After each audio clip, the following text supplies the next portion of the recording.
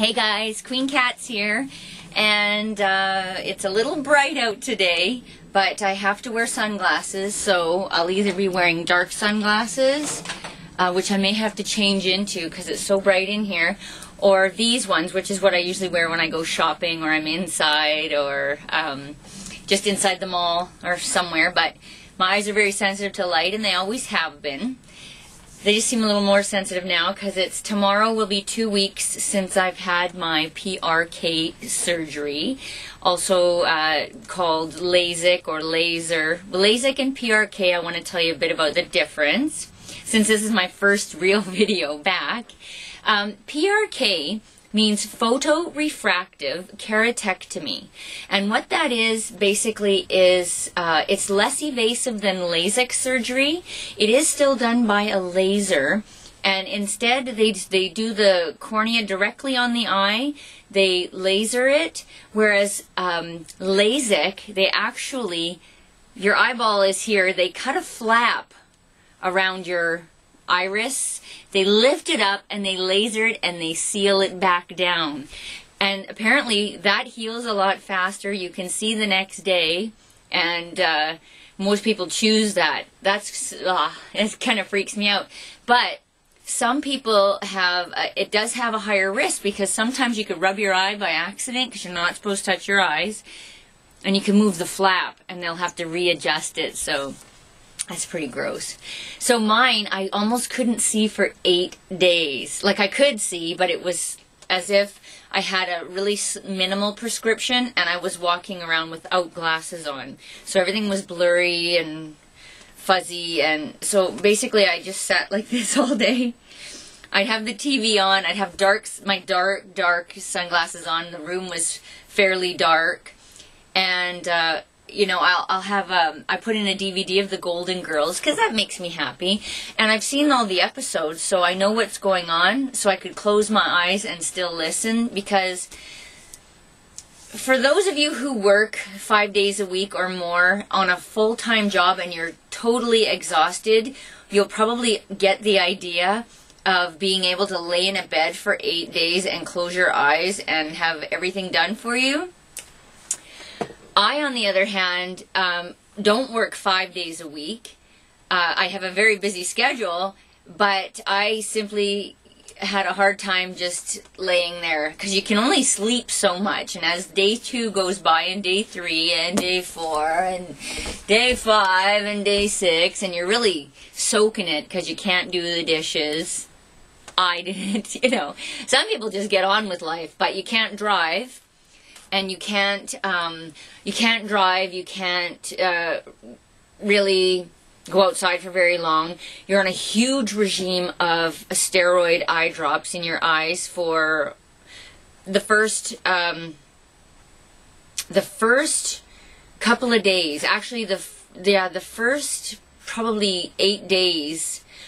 I was on these eye drops, and there was so many. My poor husband, he had to wake up every 2 hours and put these eye drops in my eyes, and yeah, he was a lot of help. So if you have someone, because you're going to probably need someone to help you when you get this done. So what I was saying with the Lasik and the PRK, the Lasik you can almost pretty much see and get on back to life on day 2.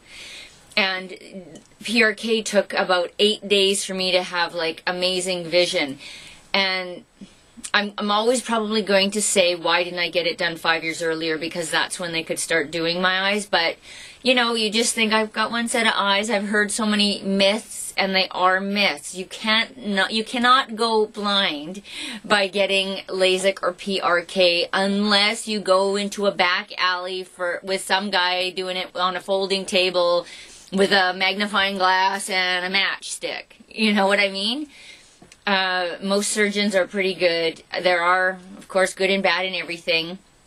My surgeon has been doing this. He invented the excimer laser in '88 with a bunch of his colleagues, brought it to Canada, and he has been doing it since then with hundreds of thousands of people. He's done it to his because like I said, there can be something wrong with LASIK where the flap moves by scratching your eye, or you do something silly and it opens, you go swimming or something stupid and you're not supposed to.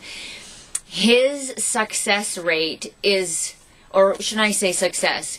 His success rate is extremely high. He has less than a 1%. He actually said it was a 0.06% of people coming back for a readjustment. That's everybody in the 25 years or 23 years he's been doing it. He fixes all the screw-ups on the whole West Coast. The day that I got my eyes done, there was a bunch of people getting them done. And he only sees about 5 to 7 people a day. And then the next day when I had to go in early in the morning for a checkup, he had scheduled a guy from Houston who had come in to get a readjustment from a screw-up.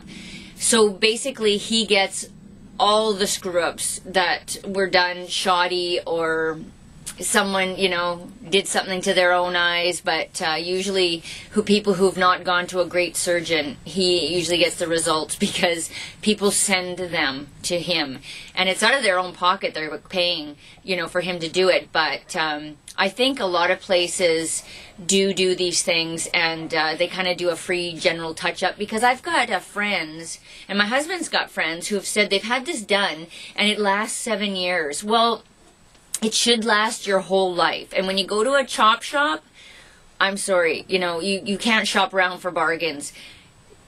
I'm not going to get this done in 7 years. I will never need to get this done again unless for some reason my corneas change, and it's very likely that they won't change. And the fact that someone had to get it done maybe for, after 7 years, I don't know how that worked. But my guy said, I will never need glasses again. If I do, it would be a very light prescription, and it would only be for reading, like a pair of reading glasses, like people usually need when they get in their 40s. Or it will be driving at night, because some people, as you age, and when you hit 40, your eyes start to age anyway, and a lot of people need reading glasses, and so that's just a fact of life. But I've probably got a good 10 years before I even need any kind of glasses. My eyesight at night is amazing. My eyesight in the day is unbelievable. I have had glasses since I was 4 years old, and I've never been able to sit like I am in here, and I can see trees outside. I've never been able to see the buds on the trees or the branches, the individual branches. Like, I was legally blind before I had this operation done, meaning if I didn't have my contacts on or my glasses on, I would need a white cane. I wouldn't be able to drive because I couldn't see the road. I was considered legally blind, -10 in both eyes. I do have to wear sunglasses now for 3 months, so I'll probably end up changing these ones into my dark ones. I can't wear makeup on my eyes for 2 weeks, so 2 weeks is up tomorrow, but because I'm now on another regime of drops for 3 months, and it's like 4 times a day for 1 drop and 2 times a day for 1 drop, and then I have to put Lacrolube, which is kind of like a little jelly, at night, and just to keep my eyes moist. And throughout the day I take Celuvisic or Endura, and those are like eye drops that are non-preservative. And don't use Visine because it's full of preservatives. I used to use Visine, and they said that's the worst thing for my eye, and this is coming from an ophthalmologist who is at the top of his game. So yeah, just read up on it if anybody's interested, or send me an email, or not an email, in the below bar. Just not even in the below bar. I haven't done a video in a while. In the comments, just leave me a comment and I'll answer your questions on it. I could talk and talk and talk forever, but it takes too long to upload these videos because I'm doing it on my camera this time. But yeah, I highly recommend it. Don't shop around for price. Save an extra year to get the better doctor. And my physician went to this doctor. My endodontist, who's done my root canals, has gone to this doctor. Friends, like lawyers and doctors and their friends, have all gone to this same surgeon. So It's amazing. The greatest healing in the world, being able to wake up and see. I don't know. It's better than anything. Anything. And those of you who have your sight and who've never had glasses, you know, sit back and see how really amazing your eyes are, because I tell you, when you hit 40, I have friends that are in their 40s and they've got reading glasses. Now I can laugh at them. So, well, not laugh at them. I mean, they never really laughed at me for my glasses, but you know what I mean.